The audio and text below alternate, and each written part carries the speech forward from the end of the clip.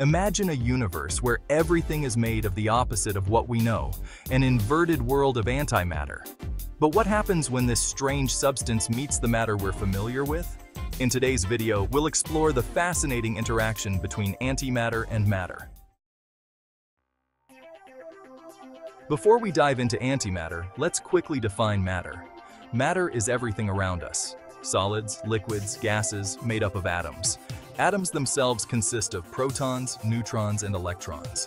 But what if we could reverse these particles? Antimatter is exactly that. Each particle of matter has a mirror image counterpart in antimatter. For example, a proton's counterpart is an antiproton, carrying a negative charge instead of positive, and an electron's counterpart is a positron, which carries a positive charge instead of negative. So, matter and antimatter are nearly identical, but have opposite charges. This leads to one of the most incredible reactions in physics. When matter meets antimatter, they annihilate each other.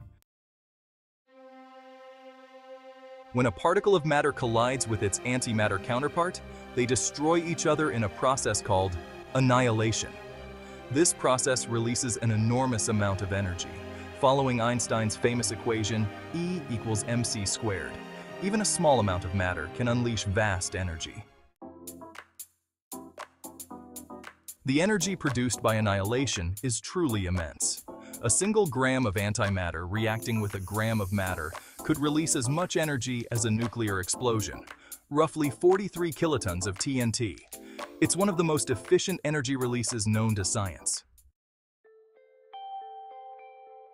But if antimatter is so powerful, why don't we see it in everyday life?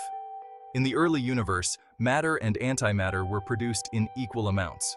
However, for reasons we still don't fully understand, our universe ended up with far more matter than antimatter.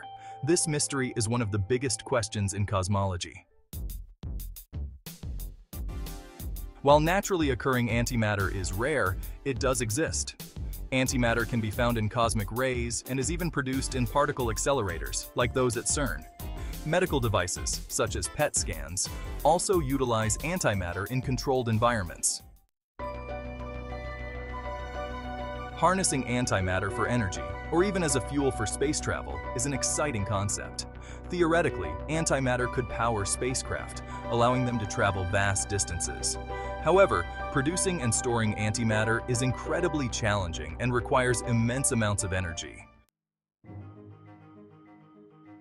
Antimatter is a mirror image of the universe we know, and its interaction with matter is one of the most energetic events in physics. While it's mostly a scientific curiosity today, antimatter has the potential to unlock new energy sources and help us understand the deepest mysteries of the cosmos. Thanks for watching. Be sure to subscribe for more fascinating explorations into the universe's mysteries, and let us know in the comments what topic you'd like to see next.